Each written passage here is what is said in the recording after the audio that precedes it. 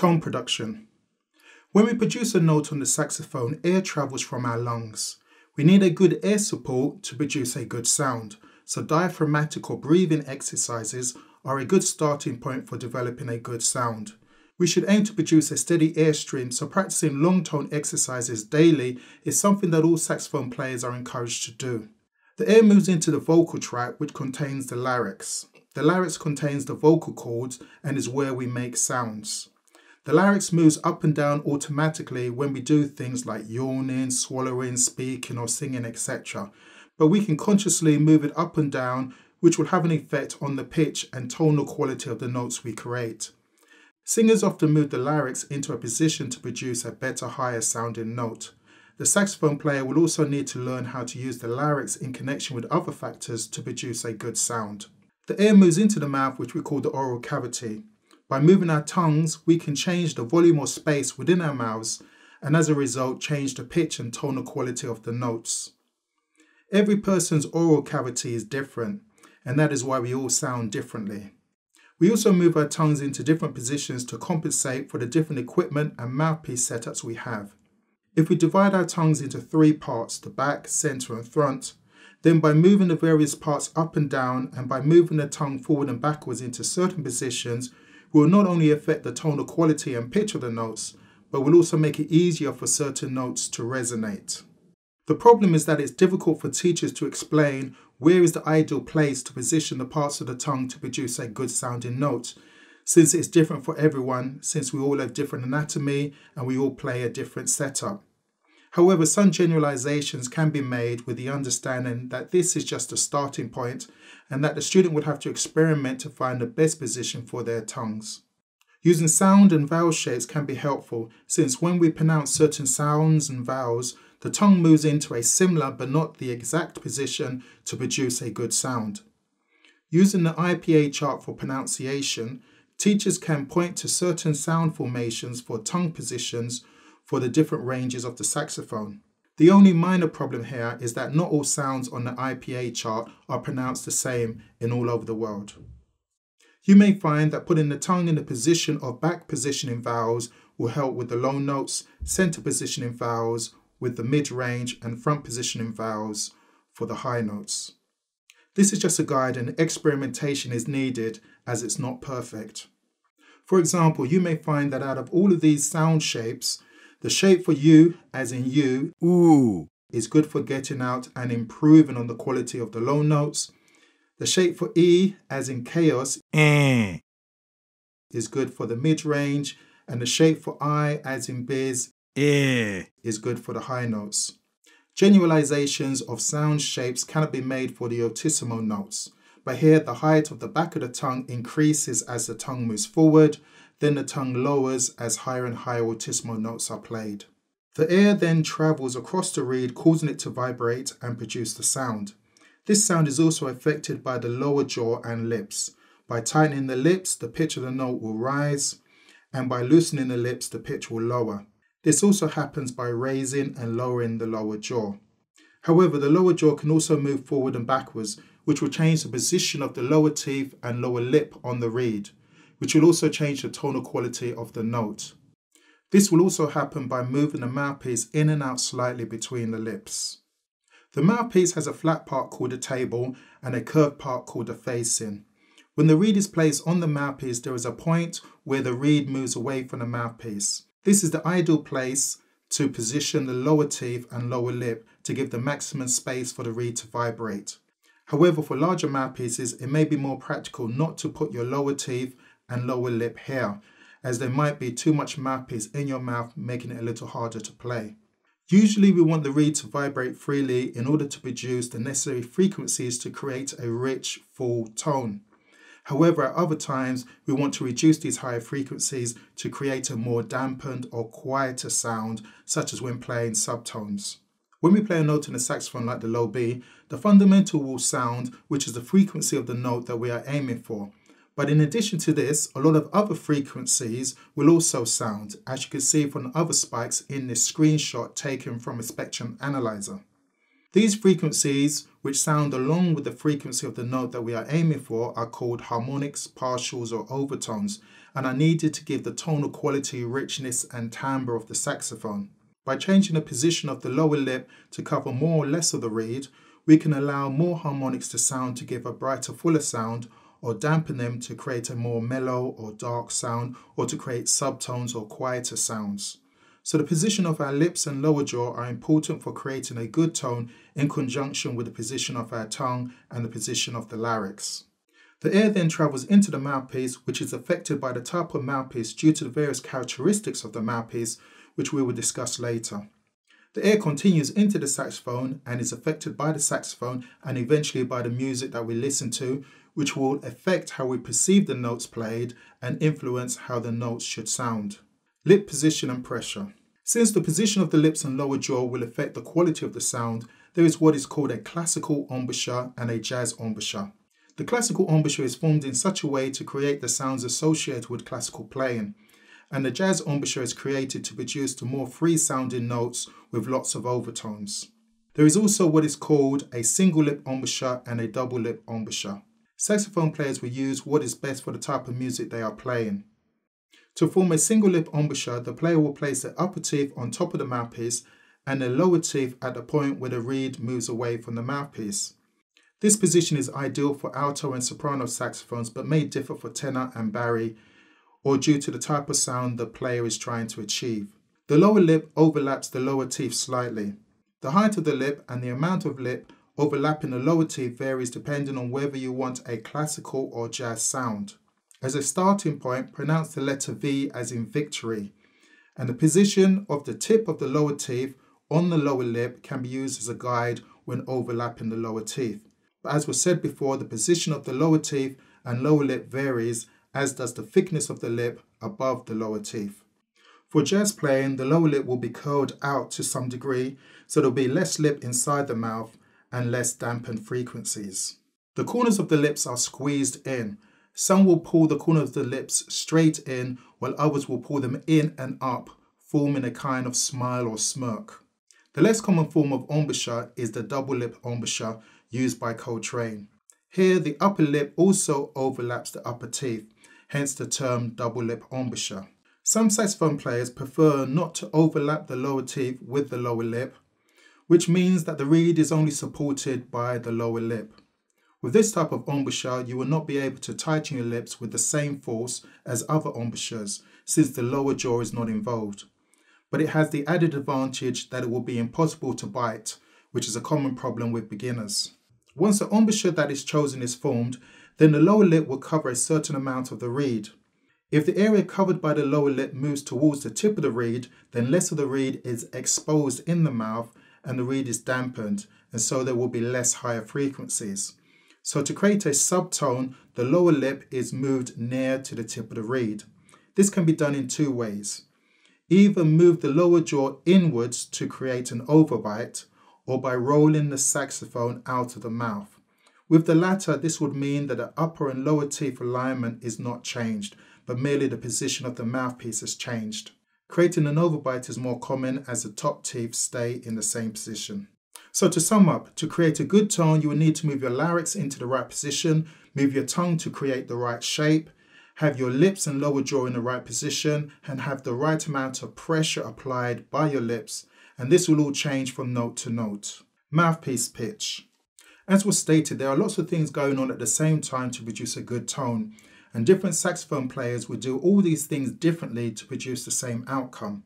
There are two trains of thought when it comes to teaching students. One is to teach the student to use the embouchure to play a particular pitch for the particular type of saxophone on the mouthpiece only, known as the mouthpiece pitch. It is believed that if the student keeps the embouchure the same when playing the mouthpiece pitch and continues to do that when connected to the whole saxophone, then all of the notes will sound their best throughout the ranges. The mouthpiece pitches are C for soprano, A for alto, F sharp or G for tenor, and D for bari. The other train of thought is that the student should learn to play a scale on the mouthpiece alone. This is because it's argued that each note on the saxophone may have a different mouthpiece pitch to sound at its best. However, for the beginner, it is easier to learn to play the particular mouthpiece pitch than to learn a scale which would take a longer time to play the intervals. Professionals will follow either viewpoint, with some for the most part keeping their embouchure the same throughout the range, while others changing it depending on what note is played. If you look at professional players, some will have their jaw and lips virtually still while playing, while others will move their lower jaw up and down, backwards and forwards in order to make the notes played sound at their best. Wedge test. One of the main problems with beginners is knowing how much pressure should be applied to the reed. Often beginners tend to bite down on their mouthpieces, causing the notes to play sharp and the lower lip to hurt. As a starting point, in order to know how much pressure to apply with the lips, you can do what is called the wedge test. Basically, you produce the mouthpiece pitch on the mouthpiece alone, and without stopping, you pull the mouthpiece out of your mouth and return it without changing your embouchure. This may be difficult to do at first, but if the lip pressure is correct, then you would hear the note, then you would hear your breath when the mouthpiece is taken out, then you would hear the note again as the mouthpiece is replaced. If the lip pressure is too much, then as you take the mouthpiece out, you will hear a buzz sound as your lips close together. Remember, there should be just enough pressure to sound a note. Another thing you could try is to increase and release the pressure to find the point when a note begins to sound. Overtone and undertone matching. There are various exercises that you can do to help control your sound, such as overtone and undertone matching.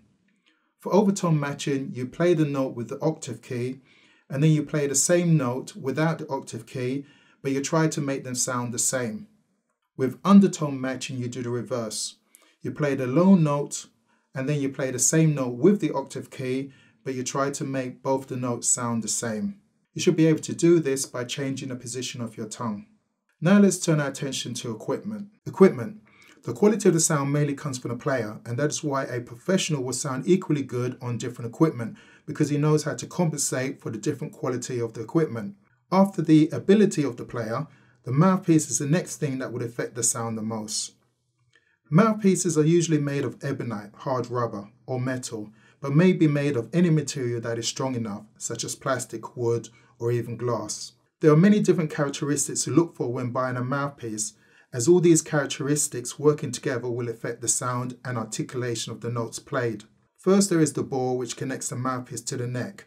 This leads into the chamber, which can be small, medium, or large. Usually a small chamber gives a brighter, more piercing sound, but this has to be viewed in conjunction with the baffle. The chamber is designed in different shapes such as round, horseshoe, square, etc.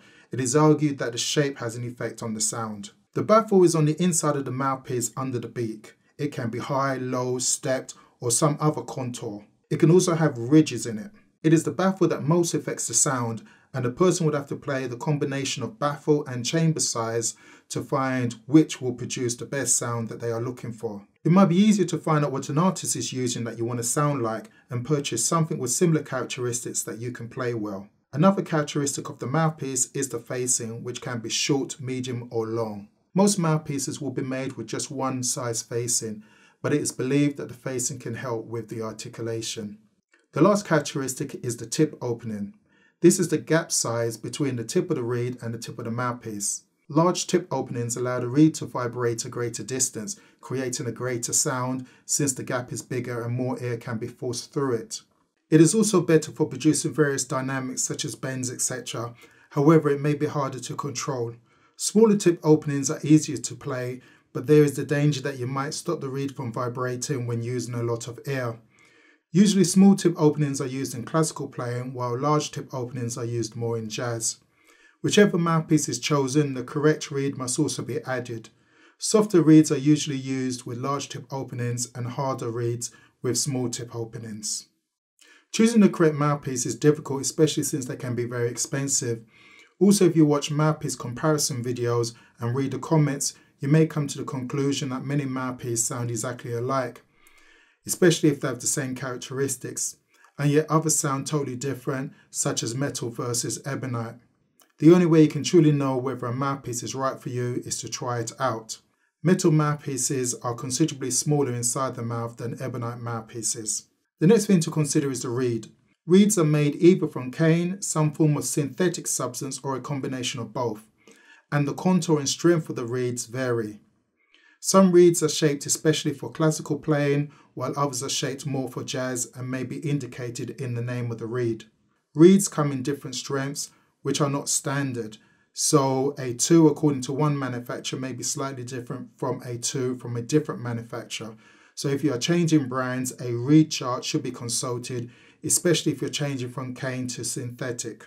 The design and cut of the reed is different whether you are using a synthetic or cane reed. With cane reeds, the tip thickness may be different. The position of the heart may be higher or lower down on the reed, or may be longer or shorter. The reed may be filed with more of the reed shaved towards the hilt. Also, the contour of the reeds can be shaved differently. This all results in a reed that feels different and plays differently. Cane reeds are made from a natural product, and so the quality of the reed varies within a box of reeds. You will find that some reeds play better and sound better than others within the same box. Some saxophone players also believe that the quality of the sound is dependent on how the reed is broken in. So some musicians will take many days to break in their reeds. The humidity in the air also affects how the reed will play. So having a correct, good sounding reed will make a huge difference to your sound. If you have a bad reed, no matter how you change the other factors, your sound will not be good. Choosing a reed can be difficult, and the only way to know whether the reed is right for you is to play them. Some reeds may help with playing the low notes, while others will help to play in the altissimo range. Ligature. The ligature is there to connect the reed to the mouthpiece. Ligatures are made of various materials. A normal metal ligature will hold the reed rigidly to the mouthpiece, whereas other ligatures made from more flexible materials will have a dampening effect on the reed. Some ligatures have plates which will hold the reed to the mouthpiece using different contact points, while others are built into the mouthpiece. Nevertheless, having said all of that, and in spite of how expensive they can be, the ligature is the part of the mouthpiece setup that affects the sound the least, and in most situations the hearer will not be able to hear the difference in sound. It is better to buy a better mouthpiece or practice on moving your throat, tongue and lips than to buy a more expensive ligature. When looking to buy a ligature, it may be better to look for one that secures the reed firmly, that fits all of your mouthpieces, that is easy to use, such as having one screw, and looks good. Mouthpiece setup. The correct placement of the reed on the mouthpiece is important for a good sound. First, make sure that if using a cane reed, it is sufficiently wet. Use a glass of water or your saliva. Reed storage cases that keep the reed wet may help.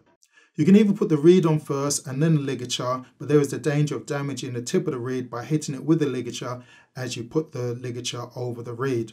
Or you can put the ligature on first and then slide the reed under the ligature. The tip of the reed should never be above the tip of the mouthpiece, but rather in line with the tip of the mouthpiece or just below. If just below, you can judge it by looking for a small outline of the mouthpiece above the reed. This can be made easier by pushing down the reed with your thumb until the tip of the reed makes contact with the tip of the mouthpiece. Where you place the ligature will also affect the sound. The mouthpiece may have a ligature line, so place the ligature behind that line. By placing the ligature further back, you may create a buzzy sound. By placing the ligature forward, you may increase the resistance of the reed. Again, experimentation is the key. Saxophone. As was said before, the sound mainly comes from the player, but having a good saxophone will also make a difference. Some saxophones are more in tune than others, so the player will have to make fewer adjustments. Some saxophones have keys in better positions for the hand, which will make it easier to play. Some saxophones have smaller pad to tone hole distances, which will make playing quicker. The weight of the saxophone is different, and the quality of the materials used are different. Some saxophones are free-blowing, while others have a resistance to them. It's all about finding the saxophone that feels and plays best for you. Most players can hear and feel the difference between the saxophones, but the audience may not be able to hear the difference. Saxophones can be unlacquered or lacquered with different coloured materials. The difference in sound between an unlacquered and lacquered saxophone is slight, with the difference between lacquered ones being impossible to tell them apart. It is probably better when considering the lacquer of the saxophone to view it as to how it makes the saxophone look rather than to the quality of the sound that the lacquer affects. It is easy to fall into the trap of seeking to get better and better gear, assuming that it will make your playing better, especially due to the outlandish claims of the manufacturers. However, in reality, even though better gear will have an effect, it would only shine when a player is able to use them based upon their skill. So it is better to work on your skill first rather than hunting down new gear.